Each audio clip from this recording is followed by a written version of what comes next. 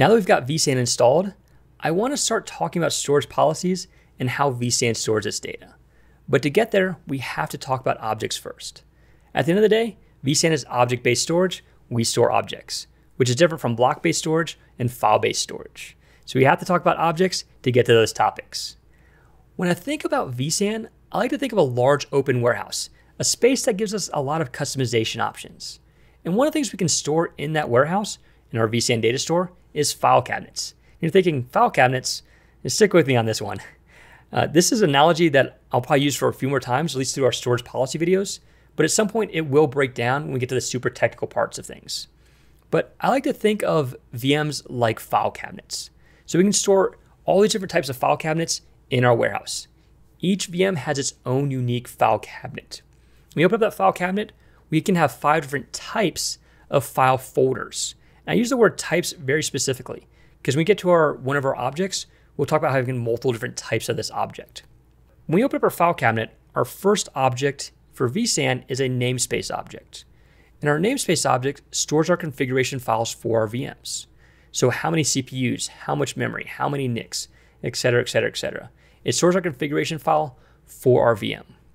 It also stores our friendly name. What did we call it? Did I call it vCenter? Did I call it database? Did I call it email? What did I call that VM? Lastly, it stores our VMware.log file. This says, when did I power the VM on? When did I power it off? Reset, et cetera, et cetera. So these are all things stored in our namespace, which is our first type of object for vSAN. Our second object is a VMDK. This stores our data for our C drive, our D drive, our root partition if we're using a Linux VM. It stores our data. And the VMDK is where we can have multiple different types of objects. So let's say I create 3 VMDKs. Well, that's not just one VMDK object. That's 3 unique VMDK objects. And that's one of the things I love about vSAN is because I've got 3 different VMDKs now, I can customize the storage policy based on our needs. So let's say, for example, that first VMDK, that's our OS. I want more resiliency in the environment to protect against more failures in the environment. But maybe the second VMDK, maybe that's our application drive, where I want screaming fast performance. If I lose the data, not a big deal because I want that performance. So we can customize it based on our needs. Our third object is a vSWP space. And this took me a little while to get my head wrapped around. But a vSWP space is used for our ESXi host when it starts running out of RAM or when it starts running out of memory. It's a place for it to start paging to disk. So this is different from the Windows page file. This is different from the swap space for Linux VM. This is for the ESXi host to page to disk when it runs out of memory. And for vSAN 6.2 and vSAN 6.6, this used to be thick provisioned. So if we gave our VM 12 gigs of memory, we would create a corresponding 12 gig swap space for a ESXi host. And a lot of customers started coming to us and saying, it's taking up all the swap space, is taking up all this extra storage in my environment. Is there something I can do about it? And starting with vSAN 6.7, we started making it thin provision and grow it as we needed it, which is one of the reasons we talk about reserve space and slack space for our vSAN environment in case we need that extra storage space. Our fourth and fifth objects are snapshot related. The fourth one is a snapshot of our VMDK.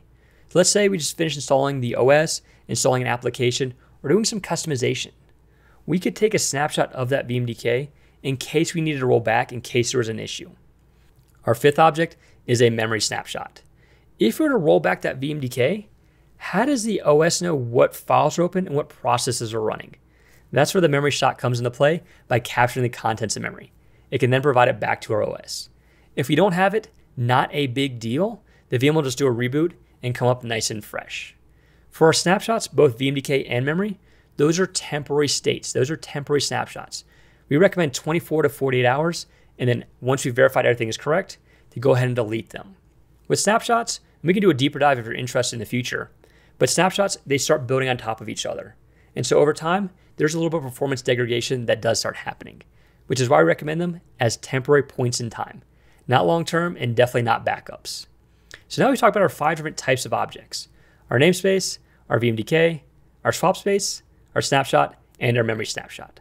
But those are just file folders. We have to have something we can put inside those file folders. And that's where components come into play. Components are the actual data.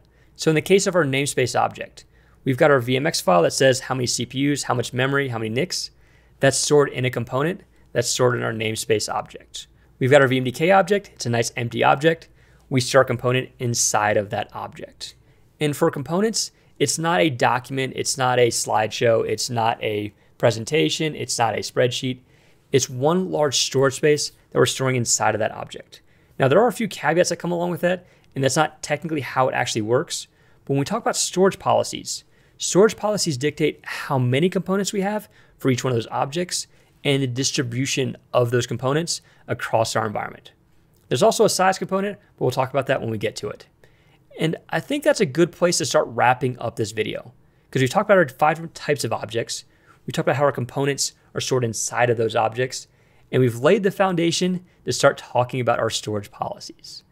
I hope you found this video informative. I'd like to thank you for watching.